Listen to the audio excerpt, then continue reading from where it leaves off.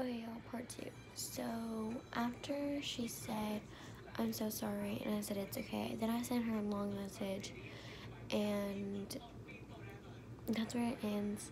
But, like, y'all, like, I don't know what to do. Like, I literally don't know what to do. It's literally, like I said in my last part, I literally don't know what to do. Like, I bet you guys, Mom's gonna see my YouTube video. It's like, are you mad at Allie? I was like, no, I'm just really frustrated, because, like, I don't know if you realize this, but like, I've not seen your family in over 5 weeks. Not even hanging out with your family or anything. Haven't hung out with Allie in over 5 weeks. It's just really frustrating, you know? She's like, yeah, I guess. Like, But like, you know, like, and I probably won't get to talk to Allie or anything.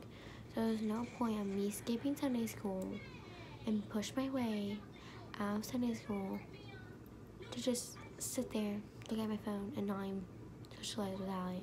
Because I know for a fact, if Mackenzie's gonna be hanging out with him all day, there's no point in me hanging out with him, because like, I'm just gonna be third wheeling, you know?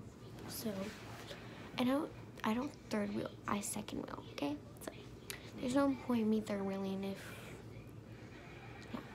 So, I might as well just wait until the party and be a loner, you know? So yeah, that's just part 2 of me finish my vlog.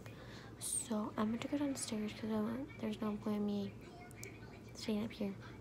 So yeah, I'm about to move downstairs. Alright, peace out guys. Love ya.